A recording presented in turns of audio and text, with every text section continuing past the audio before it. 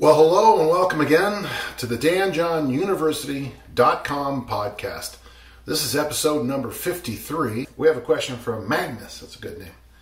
In the interview with Tim Anderson, I heard you say something like, after the age of 35, focus on bodybuilding and mobility. I'm 35 as of April. What program do you recommend for bodybuilding? I guess, and like original strength resets for mobility.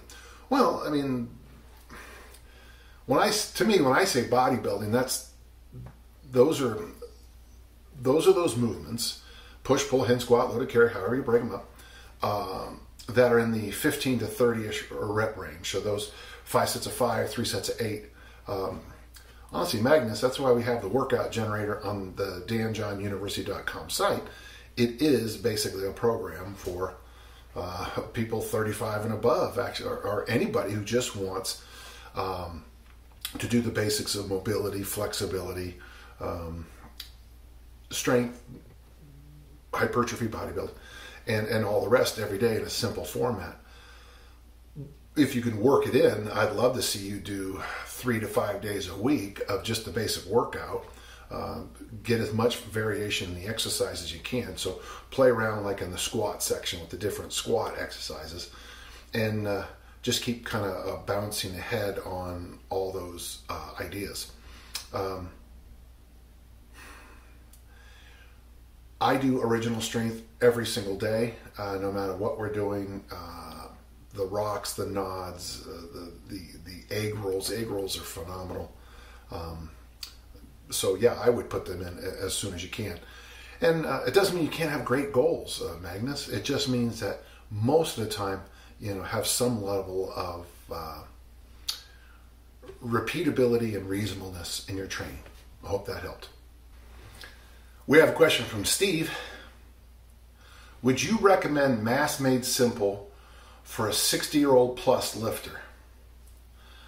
Boy, from my observations in Las Vegas and Disneyland, most people my age don't need more mass. They've seemed to have done a good job with mass.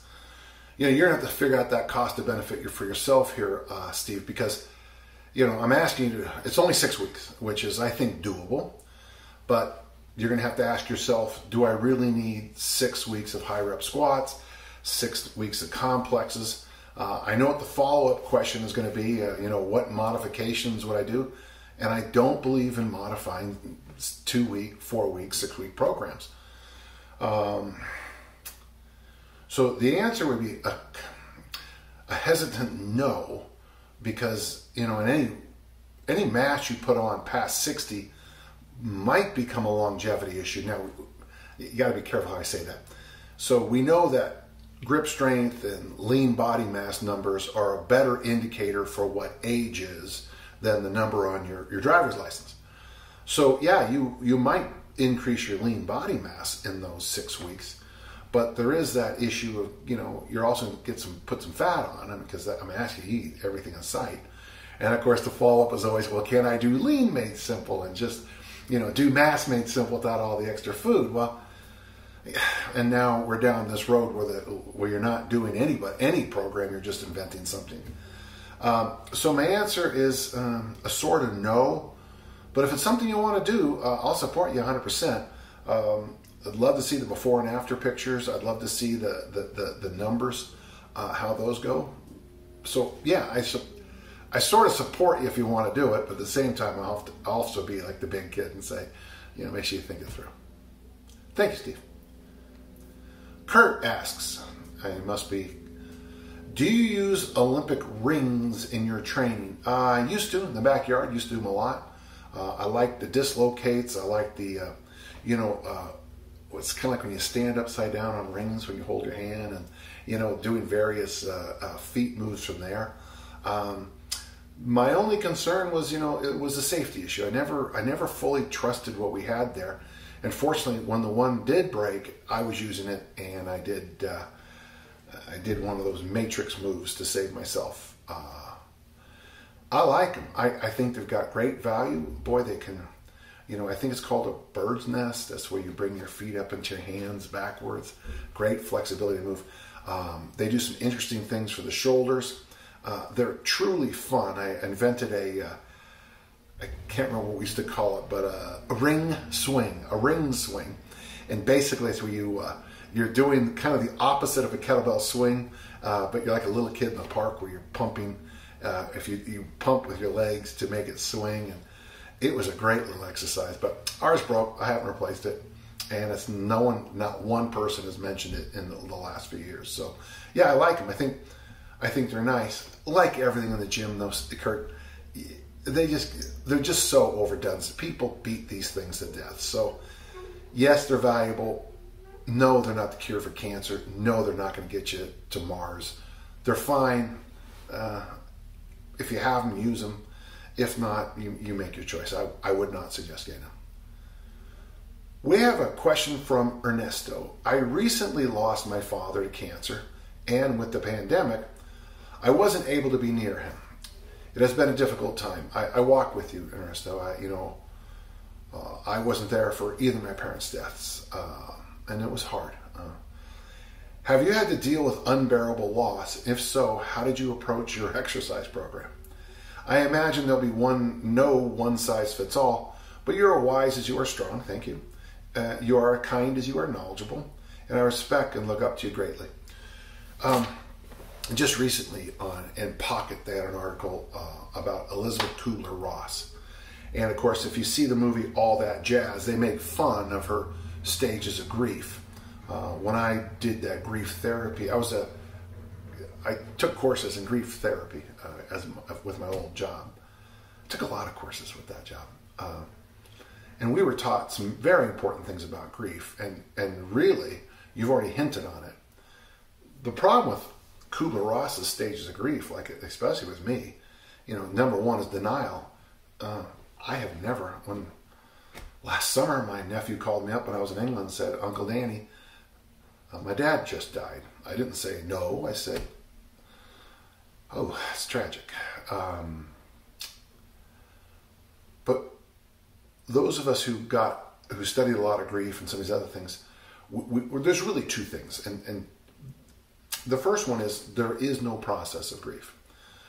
But you need the second one to understand that. And that grief is more like a roller coaster. Man, if you're in grief, you can be fine and then something sets you off. We had a woman talk about the fact that one day a school bus went by and she began to cry hysterically. Well, when she thought about it later on, the back of her mind knew that this would have been her child's first grade year, and the child would have been on a school bus. Now, she had lost a child, I think 5 years before, had been fine, and out of nowhere, something made her cry. And I like that. Well, I like the fact that she shared it with us, Ernesto, of course. But the other thing is, it just reminded me of those weird things that happen during the walk with grief. And I always use walk with on that. That comes from Luke chapter 24, where they walked for 7 miles, which is a long walk. I mean, I certainly have walked 7 miles in my life, and it's hard to do quickly. Grief is hard to go through quickly. I can't give you a magic pill or a magic wand. You're going to have to walk with it for a while. And there's going to be times where you feel like you haven't thought of your father in a while, and then the next moment you'll have a moment where you're kind of guilty for not have thought about him for a while. I was at a workshop years ago, and they told us that it takes 18 months to get over a divorce, and that some of us at our table talked about in the break, because they said that it took less time to get over the death of a spouse. And I made the joke at the time that dead people don't call you. So when you get a divorce, there's always issues that just keep rambling. So grief from a divorce can be radically different than the grief you're going through. Yeah, is there one size fits all? No. But a couple of things that you're going to have some feelings of loss, Ernesto. You're going to miss, I don't know what it's like in your family, but in our family it'd be like Thanksgiving, birthdays, Christmas, Super Bowl, and you're going to have those events that you have to kind of go through. When my mom died, I called, because I was still at Utah State. I called during Thanksgiving, and my sister-in-law said, I keep thinking I'm going to walk into her as I go around the corner. And I remember thinking how that touched me. You're going to reach, something good's going to happen, Ernesto. You're going to reach for the phone, and there's no one to call. So, yeah, I know these are random thoughts, but Ernesto, they're random thoughts from a guy who's walking with you. I wish I could, I kind of wish sometime that I did have more insights about grief. But the truth is, most of us will live the bulk of our lives in some kind of grief.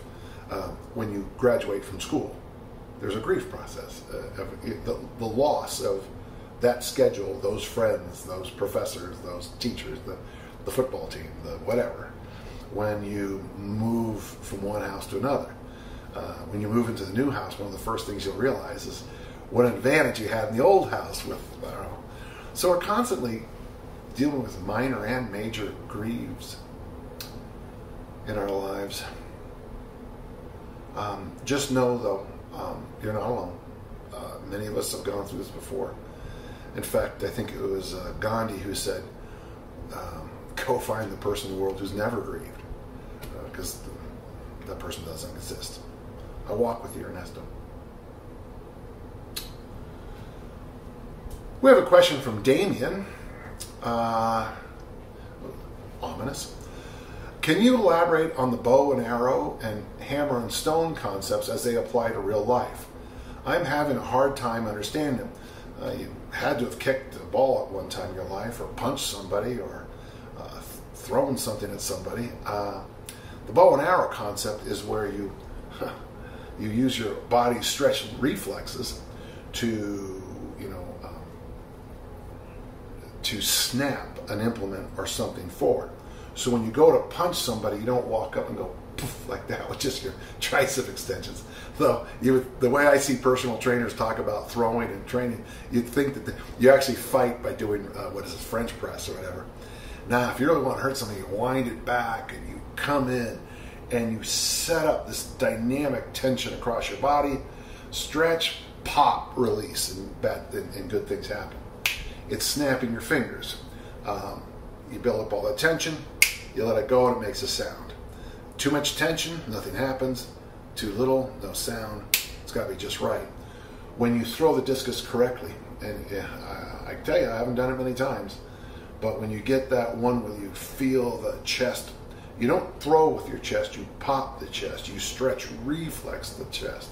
So that's a bow and arrow concept, and if that doesn't help you, go buy one of those British throwing books. They do a real nice job with this concept of the stretch reflex and the bow and arrow. Hammer and stone is Stu McGill's concepts, similar, but there are nuanced differences in my mind. Hammer is when you hit the ground, and with this big hammer, bam! The bigger hammer, the more force you're driving into the ground, and that's going to cause Newton's law, action, reaction. So if it's your left foot and you hit it on the ground really, really hard, that reaction sends you really high. The stone is your body, and if you hit your left foot on the ground with all kinds of energy, but it dissipates because you're either not knitted together by the way you train, or you have a leakage, is the word we use in kettlebells. Even though you and I both hit the ground with the same force, my body's ability to stay rock solid allows me to go higher than yours. Your body, a stoneless person's body, would wobble that energy off in a bunch of different directions. That's about as good as I can do today. I hope that helps. Thanks, Damien. We got an email here from Ken. I'm a 42-year-old Highland Games athlete who is prepping for my first powerlifting meet. The meet is in October, and I am only doing it out of boredom and knowing I can set the state record in the deadlift. Okay. My question is regard to your post-powerlifting meet, getting ready for my next throwing season. I'm a strong first guy, okay, and do mostly kettlebell work, but also USAW certified, so I'm familiar with Olympic lifts. Well, being certified and being familiar with the Olympic lifts, from what I've seen, doesn't mean the same thing. I hope you at least snatch body weight and clean, 20 to 50 pounds more above that. All this barbell work has made me miss kettlebells, so my question is, what would be good in preparation for next season? I'm looking to alternating between a kettlebell program of 4 to 6 weeks and one of your throws programs like Transformation or Big 21. What would your recommendation be for alternating with barbell work? Well, it just seems like you're all over the map here. After that powerlifting meet, you're going to be plenty strong enough. I always used just three blocks. The first block was the heavy training, which you're doing naturally. October, you could probably keep training heavy on the barbell. October, November, December, I would, because the weather in most of the United States, or wherever you're from, usually is a little colder. Stay in the weight room. After that powerlifting meet, I would suggest getting back to the Olympic lifts for a while. And then once you start bringing in your heavy throwing period, the next phase, keep lifting, but I like where your head's at here, these 4 to 6 week kettlebell programs. But the transformation is just a 2-week thing. The transformation program is just a 2-week gap thing to make sure you're still touching the bar and still being refreshed. Certainly I've done the transformation program longer. I think 12 weeks is my record. But after about a month, I think I just got bored. And if you're going to do the Big 21, and good luck if you decide to do it, if your outdoor season starts in April, you'd have to have that done by February, maybe the first week of March, so you have plenty of time to recover from it. And that does seem to help get people ready to throw far. We did 2 things back in the day with my high school throwers. We had them do the 3-week Big 21, and the following Tuesday we did the workout where we did the 1,000 discus turns, stretch 1, 2, 3, stretch 1, 2, 3, 1,000 times. Almost universally the next week, if the conditions were good, they would all break massive PRs, including, of course, Paul went from 181 to 214. So, because I always argue that time of year, I stretched you, and then I had the ability as a coach to let you go. So the big lifting period, Ken, that's going to put you October. You're going to have that meet. You'll have to recover a little bit from it. I would Olympic lift after that for a while. And then once you get to your heavy throwing phase, I think your kettlebell idea is pretty good. And finish it off with somewhere get that Big 21 3 weeks in. I don't know if you need to throw those 3 weeks or just do drills. And then after that, then it's just competitive throwing. I would keep your hand, basically, wherever you are strength level wise, let your strength levels come down. And it's okay, lift less weights, watch the numbers come down. And then, of course, get your competitions in.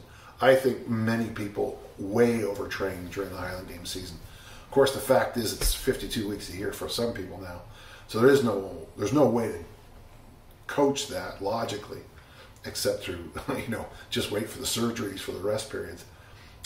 But your question about alternating barbell with kettlebell work, or just do both in workouts, if you're doing something kind of heavy and slow, do swings and snatches after it. Good luck on that powerlifting meet, and I wish I would have known your body weight and what that state record is in the deadlift, but we'll talk soon, okay? Let me know how it goes. Okay, bye-bye. Mitchell asks, I've been a trainer for a long time and I've done my best to educate myself and stay up to date on all the best practices in our industry. I feel like I have so many truths in my mind, but nothing to unite them. I feel like I've had so much to offer this world if I could just articulate it. I admire the way you are able to articulate your philosophies and principles, quadrants, and continuums.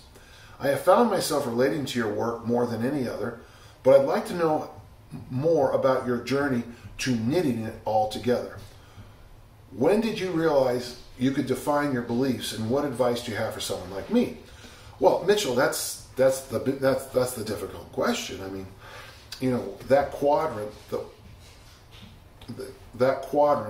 easy strength one, where quadrant 1 is basically youth PE, quadrant 2 collision sports, collision occupations, quadrant 3, you know, most people track and field athletes, then quadrant 4, the rare era of maybe the 100 meters, Olympic lifting, powerlifting, basically where you only have one quality at the highest levels. You know, that took me the better part of 3 years.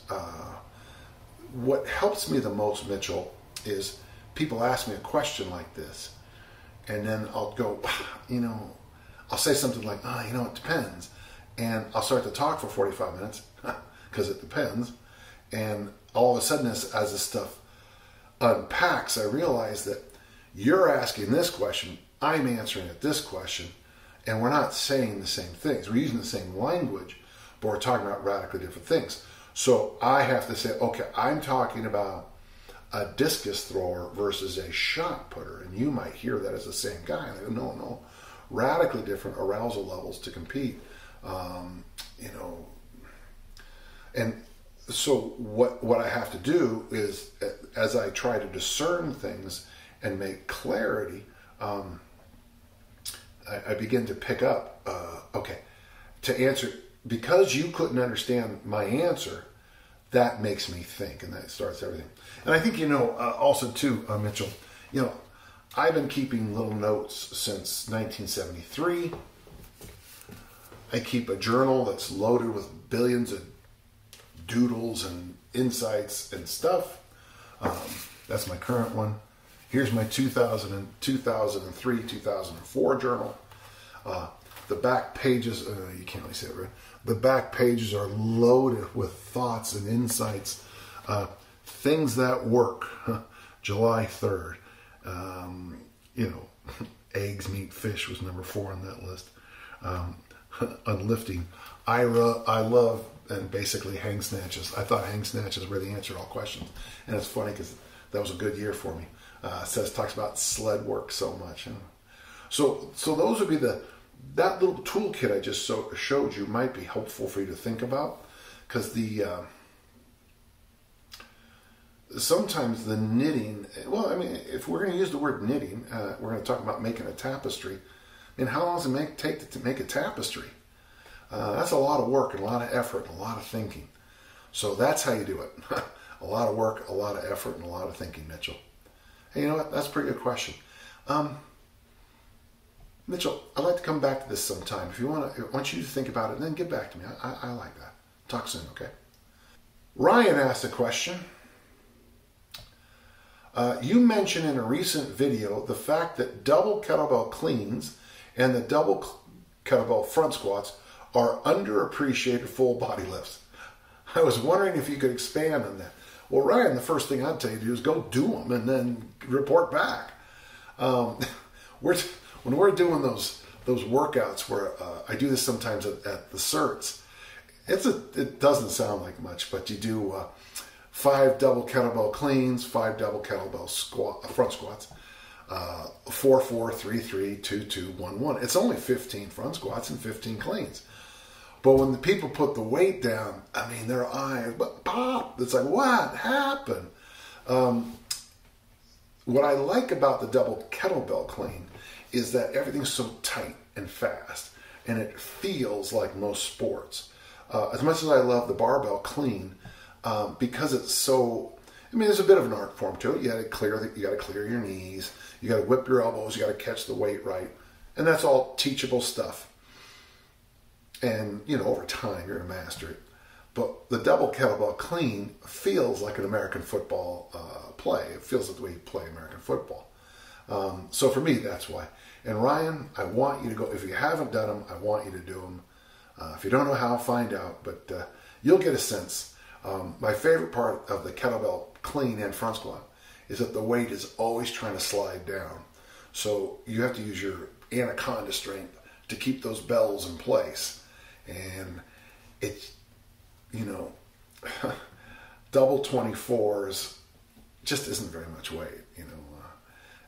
For my American audience, it's, you know, you're front squatting 110 pounds. It's nothing. It's nothing.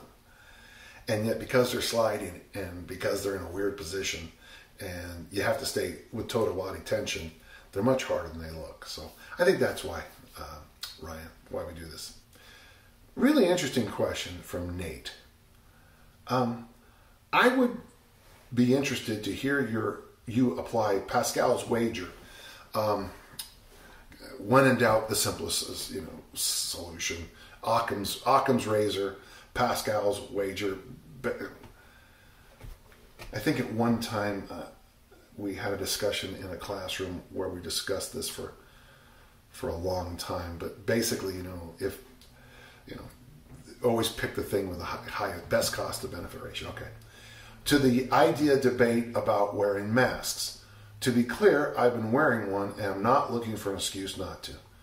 Listen, man, I can't say how. Yeah, I think you should wear a seatbelt, not for your safety, so that I don't have to be at your funeral and go, what kind of idiot doesn't wear a seatbelt? I wear a mask because my friend Sarah, God bless her, she's got some lung issues, and if I can do anything I can to keep her around a couple more birthdays, I'm here for her. And that's why I wear a mask. I'm not wearing one now, obviously, because I'm in my home, where I've been basically since March 15th or 16th. And I try to spend a lot of time in my home. Fortunately, I have my own home gym, you know, and I have some other advantages some of you may not have. But, you know, sometimes people put the word freedom, free to wear a mask. But, you know, my family is very, very military. Lots of teachers, lots of police, lots and lots of first responders in my family. When my nation calls, my family joins. When my community calls, my family joins. When my neighbors call, my family joins. And because I believe in freedom, but what you need to have with freedom is duty. So, Nate, wear your mask. Thank you. Henry writes us, later this year, I want to do a strength building program. I have done easy strength over the lockdown prior to the easy strength Olympic workouts and considering that, but have read it up on 531 with Jim Wendler's great program and considering that option. My question is, who do these routines favor? Well, anytime I give you an easy strength program, I'm favoring people who've been training a while, who have they know what it feels like to, you know, throw open a bucket. They know what it feels like to have a few niggling injuries, you know. They know what it feels like to, you know, hit the wall with load and progression. And my programs give them permission to go back and retrain the nervous system with lots and lots of successful reps and make them feel good and just keep building, and magically, all of a sudden, one day, your strength numbers are through the roof. With Jim Wendler's 531 program, if I was ever going to recommend the most do this program I've ever seen, it's Jim's program. I've never seen it not work well. Not perfectly, no, and I'm sure Jim would accept that, and those of you who've done 531. Is it a perfect program? No, because there's no such thing as a perfect program. So I think Jim's favors just about everybody, except for people who can't squat, deadlift, bench press, or press. They both appear to sell themselves as do this and save your energy for another activity, do this and get out of the weight room in a short period of time. And most importantly, set yourself up to a big strength over the long haul. For a 51-year-old athlete who wants to get stronger, that's the one rabbit I'm chasing. And occasionally do a workout with mates, which is more about the socialization. Which lends itself best? Well, if you're going to do something like, if you're going to really follow Jim's 531 program and do the conditioning that goes along with it, Yeah, I like that. But I mean, if you've really done easy strength Olympic lifting, you know, the maybe 8 to 12 weeks of it, you know, that's going to set you up conditioning wise to do anything. Those complexes are, they're brutal. That 3 sets of 8 day complex C, oh, I hate the damn thing, you know. So here's a terrible answer for you, Henry. You can't go wrong. All your options here are really good, and I think confidently that if you do with the programs, what I'm reading here, you'll be just fine. Okay, man. And 51's young.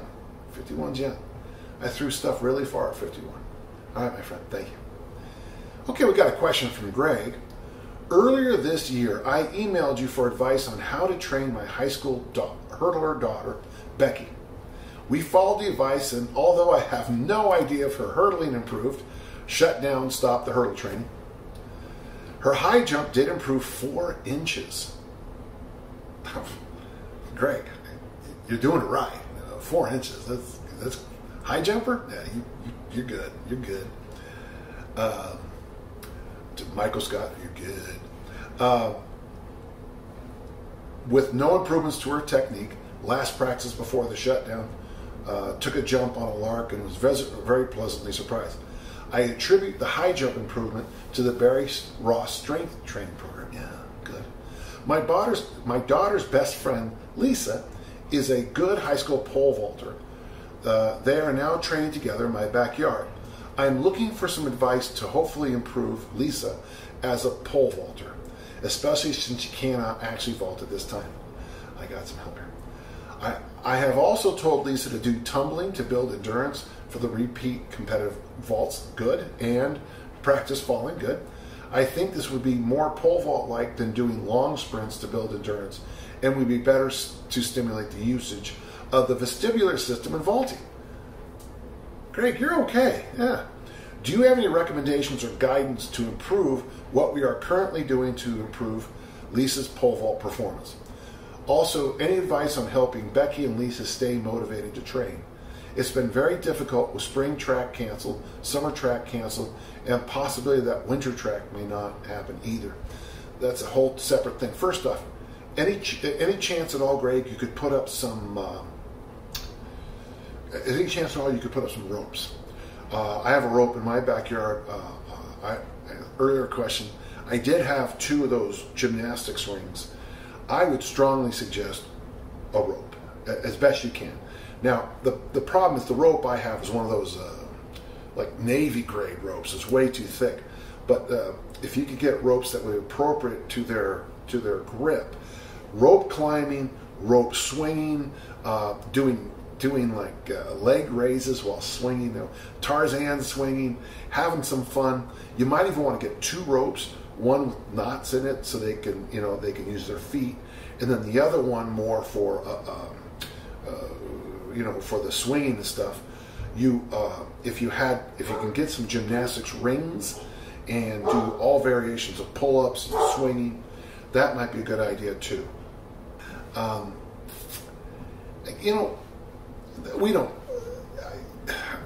Worse things have happened in life. I mean, my college coach and my high school coach talked about the fact that they couldn't compete for a few years because of something called World War II. So comparatively, I don't know how you measure this, but I am on the motivation thing. One of the things you can tell them is, in a sense, no athletes in a long time have had such an opportunity to do things like they can do the foundational work that we've used to always do, and that we don't. So I would sell this, and I mean sell this, as an opportunity to get better. I mean, just get better. So, it's going to be boring, and you're not going to have the fun of track meets, but, the nice thing about track is, we can go to the track and time ourselves and see if we got better. Like your daughter's jump going up 4 inches. So on the motivation thing, I'm not as strong on that because, I don't know. But, you can still probably go out to the track sometime and just, run a race or just do some time thing. Or just sell them on this great opportunity to have the most general preparation in the history of track. Good luck. Well, we have a question from Anonymous. And from, I had a great person help me in my past. Terry Fitzgerald, great man. Probably the best leader I've ever worked with in my life. He taught me that true management was managing by wandering around. That's the word, I believe it was Tom Peters used. But you know, when he was a principal, he'd walk into every classroom every day. He'd go to every practice, wrestling practice, and then walk over the basketball practice, and then go down to the drill team girls, and then walk into the debate. You know, honestly, he probably spent only about 15 seconds, or less. And I would look up in the middle of a lecture, and I would, and I'd get the little nod, and I'd nod back, or if it's something I thought he might be interested in, I'd mention. Otherwise, he would just drop his head in. So when a parent would call, he would be able to say, I've been in his classroom 1,000 times. He doesn't wear camouflage makeup and shoot at the students every day. The thing he taught me most, though, was where you get your information from. And if he got an anonymous letter, even if it had photographs, it had proof, it had receipts, he would throw it in the garbage. And he would say, everything in there is wrong. Because we're not a people, and there was a specific kind of community I was involved in, who believe in anonymous. And anonymous leads you into a lot of ugly areas. I'm sure there's some totalitarian countries on this planet that really like anonymous. Well, I don't. So I don't like to answer emails from anonymous. Brian clears out the emails for me. And I've told him completely I don't want them. So just a quick reminder, I don't want anonymous. Even if you give me a nickname, that's fine too. We have a lot of people give us a lot of good information on these podcasts, personal information. The young man talking about the loss of his father. People just share a lot of important information about their body. And so let's spend time on the people who want to be part of the conversation. The next question is from Warren. Warren asks, I'd like to know if you have any advice on building athletic endurance. It's a lot more specific than you think. I'd like to participate in the occasional obstacle course race, and I have one coming up in 6 weeks. It will be 8 miles with lots of long hills. I've done several and survived. That's thrive, survive. Those sometimes are different directions. But I'd like to know if you have any advice to build running all-purpose endurance in 6 weeks or longer than 6 weeks for future reference. I'm aware to work on running. Running is required, but I'm not sure lots and lots and lots of running is the most efficient way to go.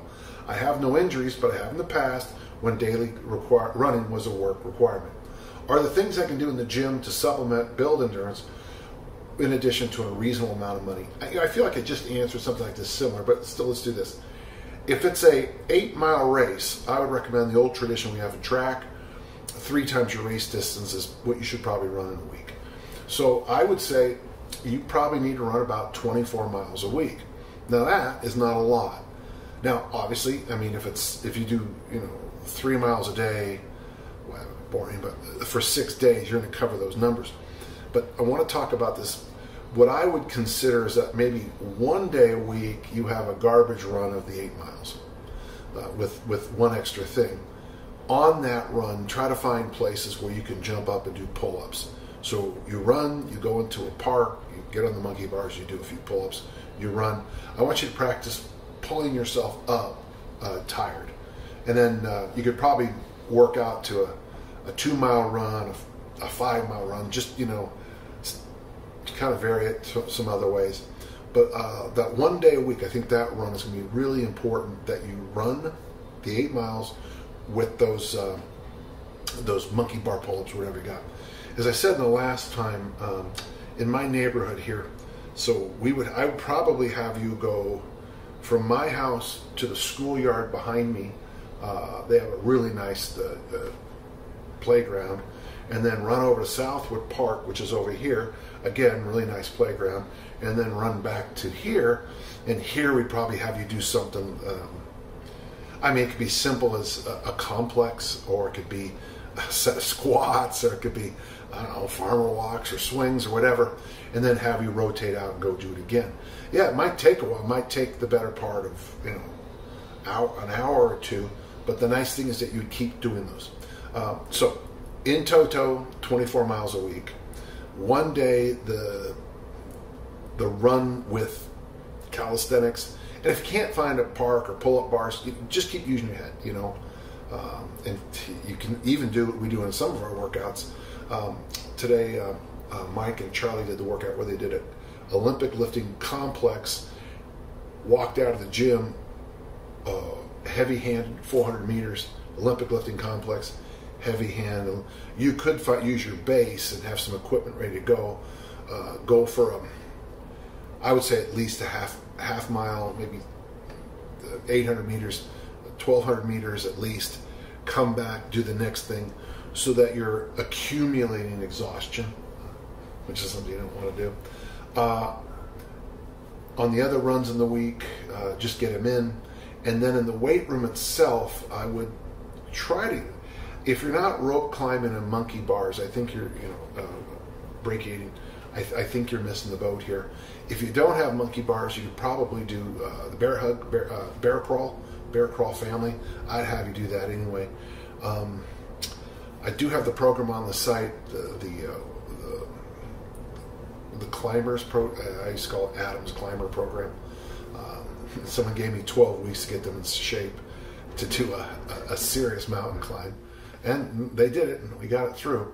There's some ideas there about doing walking seesaw presses, swings, obviously, different stretches, some ideas about going out for walks. I would stay away from anything that, the big three, deadlift, bench, deadlift, and squat. You're going to have to think about that as we get closer and closer, less and less of that. I would suggest some ballistic work, whatever that means to you, playing catch with a medicine ball or kettlebell swings or Olympic lifts. But